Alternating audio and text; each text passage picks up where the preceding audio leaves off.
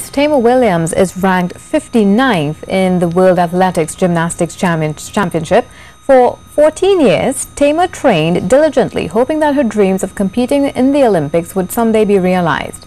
In this installment of I'm Every Woman, Thema tells us of her journey from the time she started to train at the tender age of 6 to life since she just missed out on the opportunity to represent this country at the Rio Olympics. Dion Batiste has more.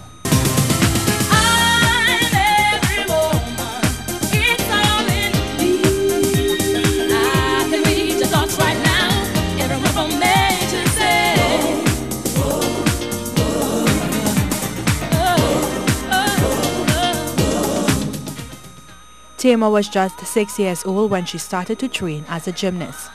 Afraid that she would injure herself while mimicking her older sister, who was already enrolled at the Tots and Tumblers gym, Thema says her mother made the decision to have her youngest child be trained as well.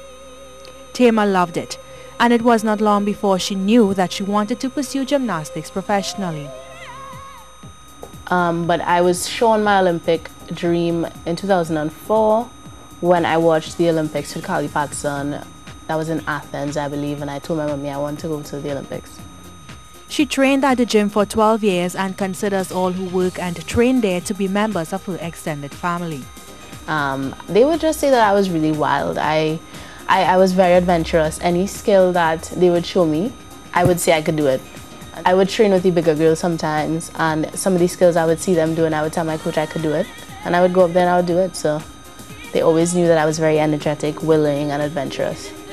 Commenting on the drama surrounding her and Marissa Dick leading up to the Olympics, Thema says she felt betrayed by the Gymnastics Federation. Along the way, they always showed signs of bias, but you would believe that people who would be in that position of power would make the right decisions and make decisions as justly as possible. But personally, I just felt very hurt and betrayed. Not one to hold on to grudges, Thema says she has managed to let it go. This was made easier by her family and the citizens who mobilized in a show of support.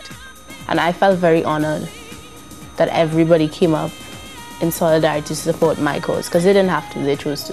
So. Thema believes everything happens for a reason and what is meant for her will eventually be hers.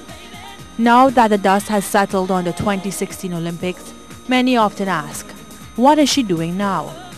Well, the fashion-loving athlete has a full plate.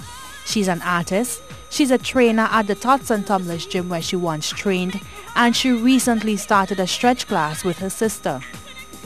I realized that in a lot of sports that people get injured because they don't stretch. They don't take stretching seriously. You can pull muscles. You need to be able to be warm and stretch before you do any activity, and I believe that it's not taken as seriously as it should be.